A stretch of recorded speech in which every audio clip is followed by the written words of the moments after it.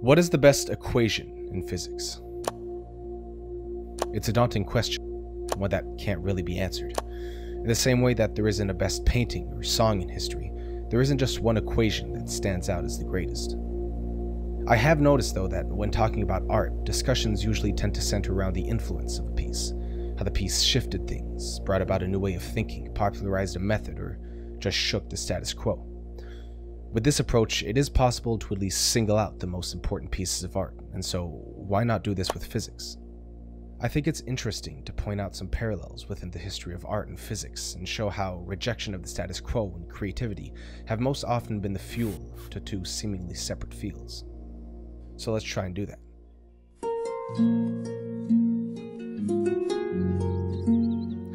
The beginning of physics can be traced back to the Greeks. The Babylonian and Egyptian civilizations before them started developing the field of mathematics, but the Greeks were the first to introduce rigorous proofs to support their theorems. It was also a Greek who first moved his studies towards a rational understanding of nature upheld by pure mathematics, thus creating the field of physics. Aristotle ushered in the era of Aristotelian physics, and together with other Greek philosophers and mathematicians developed theories and theorems pertaining to geometry, fluid mechanics, and even the idea of atoms. This is where the first link between nature and math was made. Unfortunately, though, this link was short-lived.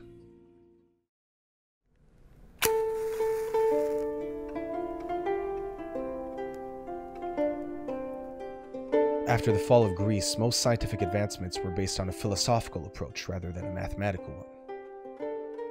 Discoveries and progress made throughout India and the Islamic world had little mathematics involved. And once the translated works arrived in medieval Europe, even the greatest scientific minds followed scholasticism, a program pushed by the Church which aimed to reconcile Christian theology with classical and late antiquity philosophy, especially that of Aristotle.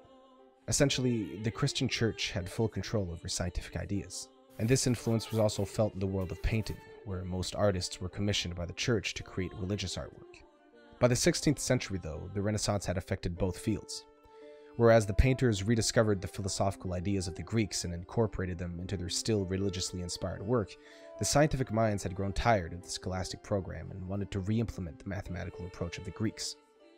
The first to do this was Galileo Galilei, whose last published book explored the mathematics behind motion.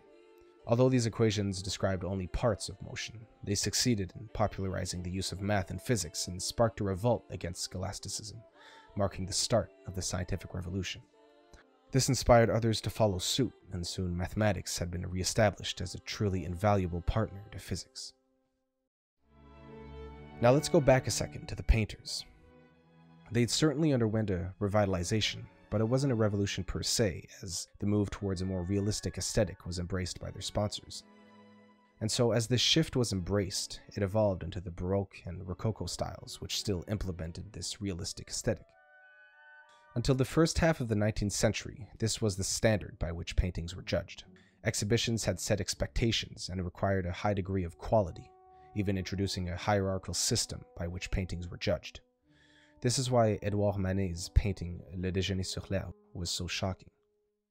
It was a direct revolt against the established standards and consequently received a lot of criticism. It was also rejected by the selection committee of the 1863 Paris Salon. It was only after public outcry against the strict standards that Emperor Napoleon III allowed the piece to be shown at the aptly titled Salon des Refusés, or Exhibition of Rejects. Okay, but where's the connection here? Well, these rebellions against the status quo changed the way both fields were viewed by newcomers and allowed for new creative approaches to be taken. On the same year of Galileo's death, Isaac Newton would be born. As he grew up within a field of physics that encouraged a mathematical approach, he was able to push the field further. By 1687, his ideas on gravity required his invention of a completely new field of mathematics, calculus. These equations on motion and gravity changed our entire view of the physical world, and could have never been achieved without Galileo's rebellion. Similarly, Manet's attack against artistic norms inspired a new wave of artists to ignore the detail-oriented styles and focus more on the feeling evoked from outdoor scenes. Those like Renoir, Cézanne, and Monet looked at him as their leader, which led Monet to paint this seminal painting, Impression Sunrise.